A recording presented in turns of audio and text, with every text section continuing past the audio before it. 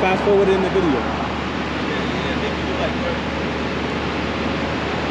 So about 2 months ago, I made a video, and in that video, I made the bold statement of saying, if you really want to go fast, then just stick with the B58, because the S58 not necessarily won't be as great, but kind of a waste of a really good car to chop up. The S58, which I got back there in my 2022 BMW M4 Competition, has changed my mind. Now, in the past video, I took this to the Pocono Raceway for Impact 2022, and one of the first runs that I had with my car was up against a M340 that had catalyst downpipe, Mikey 8 E50 tune, stage 1 low pressure fuel pump upgrade. Now my car, which I'm pretty sure you guys are familiar with the mods, literally has a intake and exhaust stock cats on there. For that event, I threw on the Dähler or Dähler tuning piggyback unit, which gives me somewhere around, I would say, 600 to 615 wheel as per Keys Motorsports video. Go ahead and check them out if you guys want to know a little bit more information of the Dähler unit and everything else that they offer. The outcome was so unexpected for me. My previous car, BMW M340, I own and got an E50 tune by the same exact tuner mic body, and that car was a rocket ship. It was about 520 wheel horsepower, 673 pound-feet of metal twisting torque. Like, I don't know, when I get in this car, it just didn't feel like it was capable of destroying my M340 or my old M340 or the M340 that I ran. However, what I did underestimate is the top end capability and pulling power that this S58 comes with. Literally just a piggyback, and I would say one of the more conservative piggybacks for the S58 chassis. Then that led me to think, what would catalyst downpipe and a full custom tune with some race gas to do to this thing? I ain't gonna front, that's a little spoiler of what's to come, but still stay tuned, because we're gonna be running dyno numbers, 6130s, all that good stuff that you guys like. Quarter mile will be a little bit more difficult because, well, this is a rear wheel drive model and it don't exactly hook up like you'd want it to. And speaking of that, another thing, big downfall on my part in running this car at Impact, just to walk you through some of the conditions. 3600 DA, density altitude, for those of you who know what that is pretty crappy. They're on the track high up in altitude. You can compare it with a lot of the other cars that ran as well, because it was the same track conditions. Question that a lot of you guys ask me is, why did I have the windows down? And that's because that's just what the track rules were. Everybody had their windows down, or else you get kicked off the track. Now, one major thing that I totally forgot, I flashed this car with an XHP trans flash, and I limited the torque in both first, second, and third gear. So I was not getting full torque until about fourth gear on this car. XHP offers some sort of thing, and I'll show you guys a little bit later, because I am gonna flash it back to a more elevated torque level to give you guys my honest opinion for the Dähler or Dähler tune, because like I said, the XHP flash kind of hinders the torque in those beginning gears, which will net me a little less of a trap speed over at Poconos. Now, I definitely felt it, and I thought it was 100% the tune. I will be honest with you, I didn't think there's anything wrong with the car. It still ran pretty good. You could tell upstairs it just woke up and turned into a complete animal. But then again, I think that's because I had the torque turned down in the lower gears. Now, for those of you who are not familiar to my S58 engine bay, I've been spending a lot of time under here, quite a lot lately. I want to walk through kind of a little setup of the Dähler or Dähler unit. I personally went through it here. I am not going to run this forever. I'll be completely honest with you. I do have bigger plans, or big plans, to change some things up.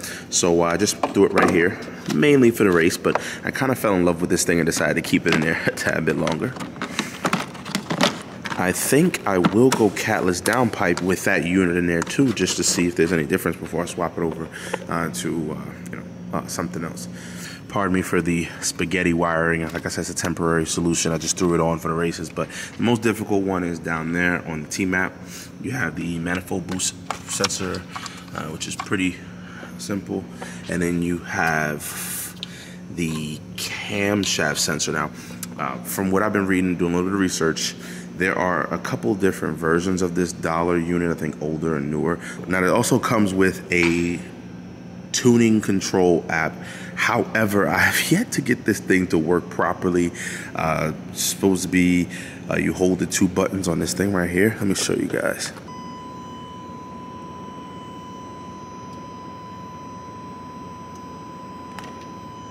There we go. Now you just get the number off the back, and then you hit pair. See, this is my problem. I'd always run into that. See, that right there. I've been running into that forever. I'm not able to connect it. Who knows? So I'm gonna take this thing for a drive, give you guys my impression before I do want to crank up the XHP. And by the way, if you guys are not familiar with it, you gotta use this for XHP or Thor adapter or something. But one is my 335. So we're gonna go down here. Drag race mode. I'm gonna just turn that off. I'm not really a fan of. Oh, it is already off. I'm not really a fan of destroying my transmission like that. Torque reduction upshifts. Who wants that? Where I need to go? Torque limits per gear.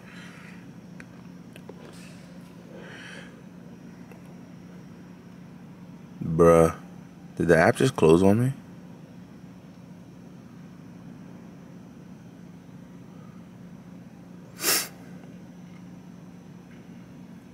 So I'm looking for torque limits per gear. This is what I had it on rear wheel drive setting. First gear, 324 pound-feet. You see the rest of it. So I really wasn't getting the full beans until 6th gear. Damn. Boom. Let's just do standards or still a sticky tire. Sticky tire might be a little bit better for me, but full send. So 590 pound-feet of torque in first gear and full send everywhere else. We're gonna save.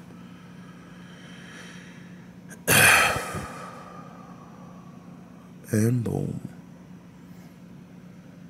Yes. Latest, obviously.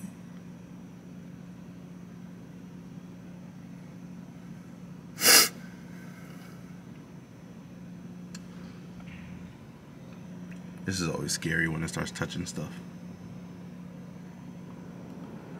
Yes. Let me turn off this.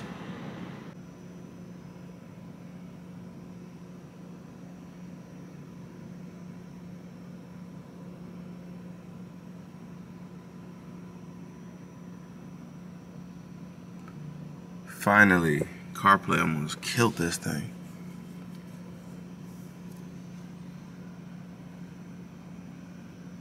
Should be good. Yep, we got the P back on, so we're good. When the P is away, boy, you ain't got no transmission. You know what? I want to throw it in the most aggressive shift setting. Why not? But I'm not gonna really dog it from 1 to 2 because that. It's a little scary. Do I have some sort of performance page on this thing? You know, I definitely have to reach out to Dähler and, you know, get some better information to relay to you guys because I don't want to be talking about somebody's stuff and, you know.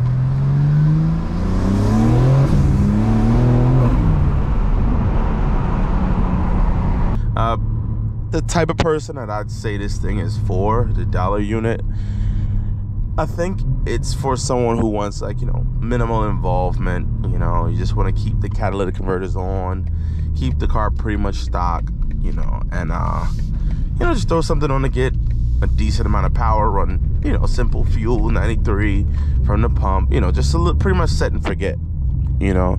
There are cheaper options out there, like, you know, pretty much I think all of them, Race Chip, JB4, the whole 9. But what I can say is, you know, this seems to be the most refined one out of them all.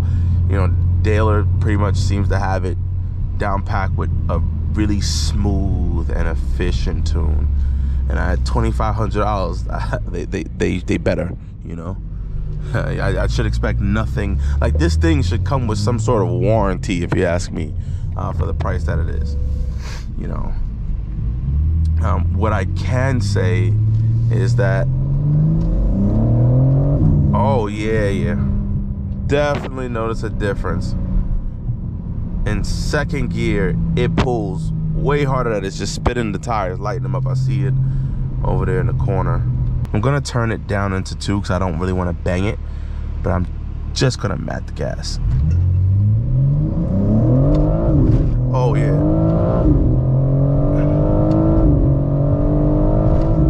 Yo, yeah, it's every little bump or crack I hit, it's spinning. There's normally a cop over here. It's like a fake cop in a car. I don't know where he's at. I think they might have moved it. Yeah, I think they did.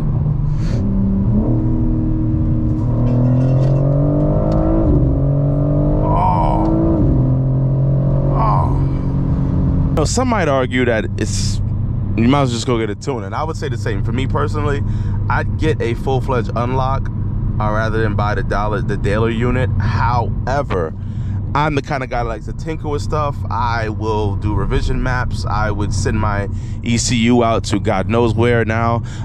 You know, just a bunch of different things that I would do that I don't think a lot of people will do. And in all honesty, if you aren't going to remove your catalytic converter or modify your exhaust in any kind of way, you know, if you're not going to, you know, run an ethanol blend or race gas in a car, I think this is perfect, you know. I'd argue if you didn't want to ship out your DME, you can run a JB4. I think the power is going to be a little bit more spiky, come in a little more tunerish. You know, it's not going to be as smooth and refined as the Dähler unit. However, you know, JB4 offers those little things that you can use to tinker with your car, which kind of makes it a little bit fun to certain people. A lot of people don't actually like touching that stuff, believe it or not. You know, we assume that they do because we like it and I like it, but I feel as though the Dähler unit will actually fit majority of the people who buy this car, who just really want to leave it stock or factory with just a little bit more sauce in it. You know, and don't want to go through the hassle and the trouble of you know, shipping that DME out. You max out at 159 mile an hour speed limiter. But once again, if you're running pump 93 and, you know, you're not modifying exhaust in any way, I don't think you're chasing 60 to 130 times. I don't think you're chasing quarter-mile times. And that's honestly why I'm just not going to do it for you guys. Like, I just don't feel as if it makes any sense to you know, chase any sort of times with this thing. I'm pretty sure you guys all like it. You know, I look at it like tattoos. I love how they look on other people, but I wouldn't do it myself. And that's somewhat the way I've realized that the world works, especially with this car stuff. You know, half the stuff that people would like to see on YouTube or would like to see you do with your car, they wouldn't dare do it on theirs because they have sense. So, you know, I guess I'm just the I don't know, a weird mix in between the two, which is weird because what makes sense versus what doesn't, you know, I don't know. But yeah, like I'm saying, if you want to tinker with stuff, you know, if you really want to, like, you know, eventually throw water, meth, or do any mods to your car, the Dähler unit is probably not for you. But if you want something that, you know, is damn near warrantyable, like quality and stuff, then it's pretty good. I'll hit you guys with a little pull to show you, like, yo, yeah, she pulls and pulls hard. It feels just like stock, but more power. Like, the torque feels so smooth and linear, but just a shit ton of more power. Now, I've heard that the Dähler unit kicks in after $3 grand to keep it fighting with the DME, you know, to a minimum. They getting happy.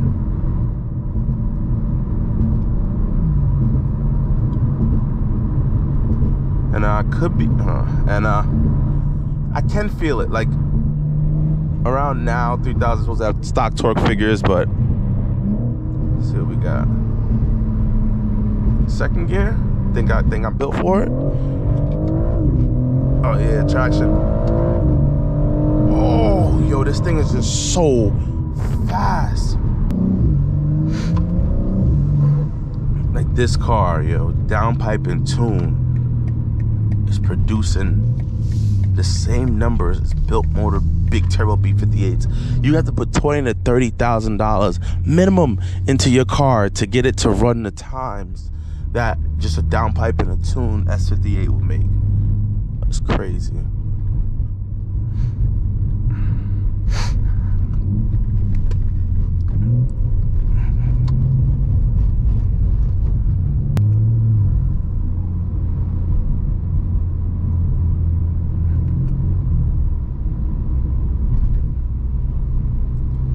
I've been rocking the South Beach colors for a while. I think it's time to change them. It's my custom setup. I'll dibble dabble back into Beamer code later on and swap it, make a new color setup. We got going on here. It almost feels like I bought the car like this, like from when I remember it, but I know for a fact once I take off the Dähler unit and I go back stock, it's gonna feel dog shit slow. Like I feel like there is no turning back now. Like this, the Dähler unit will be on my car at an absolute minimum now. Like there's no going back. If you get a big custom tune and you just aim for so much power, I think that it won't ever drive like stock, you know? Like it won't ever feel like stock if you turn the boost up past a certain thing. You just change the geometry of the way, you know, the car is tuned. You know, I think that it will never feel like stock. I feel as though this is exactly the same like curve, but just a little higher. I could be 100% wrong. I'm just telling you guys what it feels like. Head by over here, get some outside shots of the car. I haven't been over here in like forever. Yo, when I first came out here, there's a dope area right back here that I think they might have blocked off. Yeah, they like closing that curb, so you can't drag your car down there and get any good pics. I'll show you some pics of the other cars that I got to throw down there, but it was fun while it lasted. This whole thing was straight construction, and they built it up pretty fast. Pretty damn fast. Fun fact about like the way construction goes in New York, if it's private, it's up like that. If it's like a government city thing, good luck. Like, you know, the highways, the roads, bro, I feel like I could have built a building in the time that they've been working on the Van Wyck. You know, let me put a car right there. But you know, it's all about the money at the end of the day. Don't kill a job, as they say. Don't kill a job. The city's going to crap though. It really is. A lot of those jobs used to be like hidden gems, but the city's going to crap. The morale is gone. We're not going to talk about that. The morale is gone. Maybe I'll make a reel.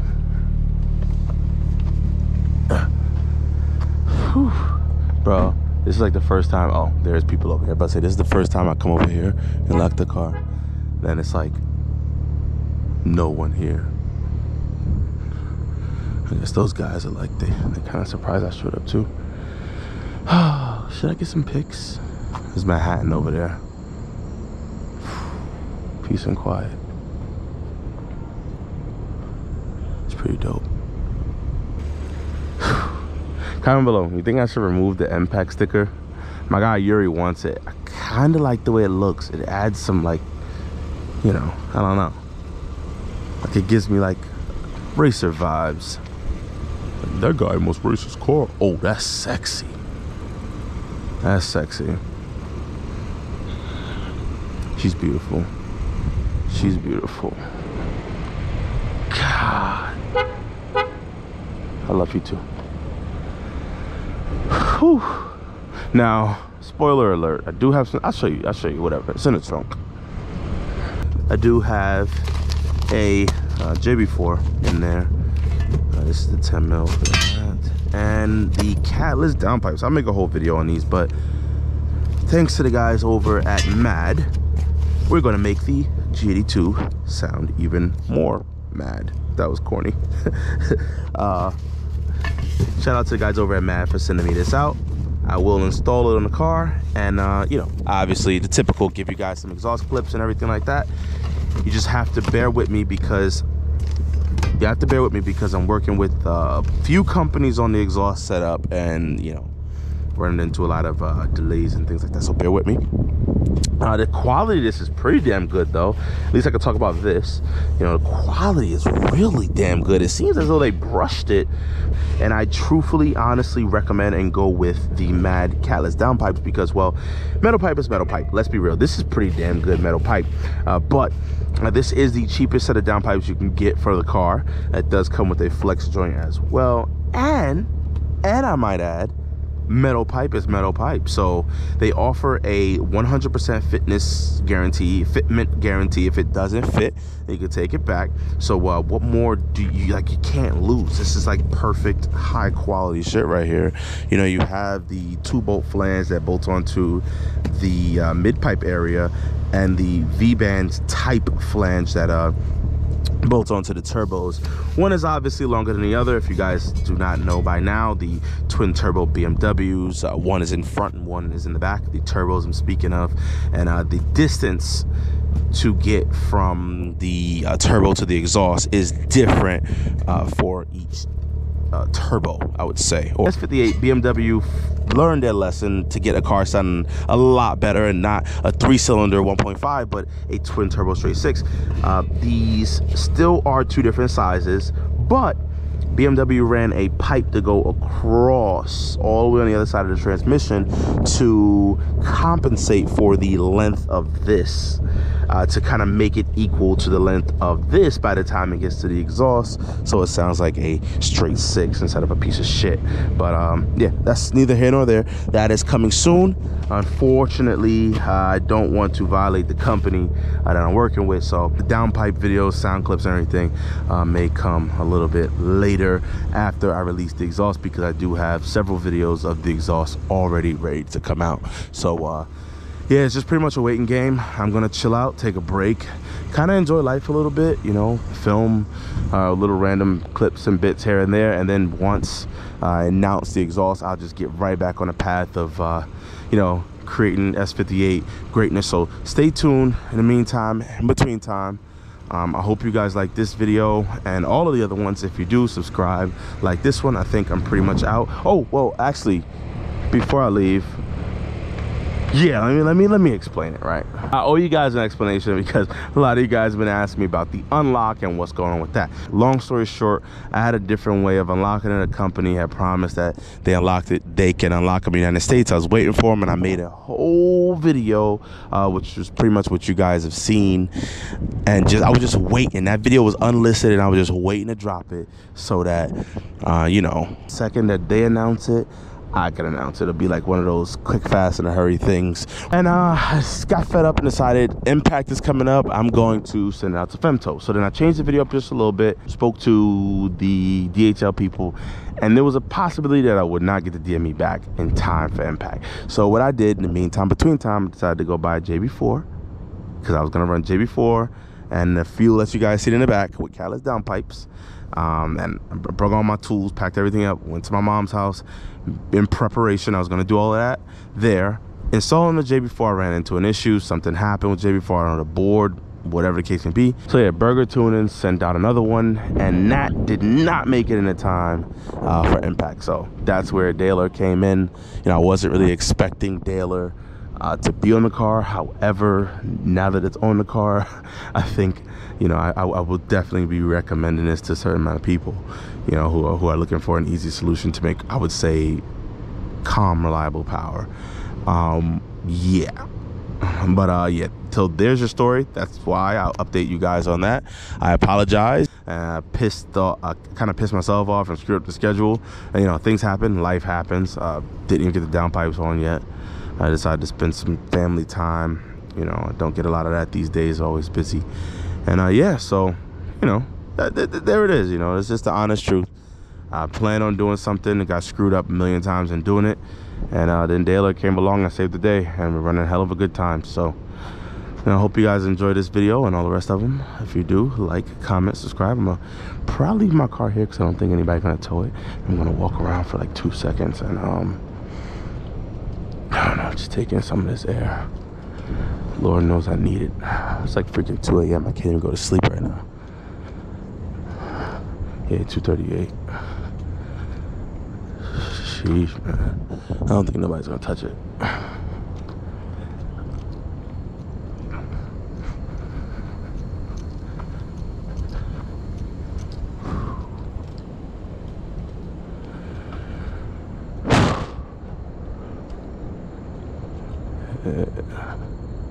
Damn, I literally never been over here with nobody else.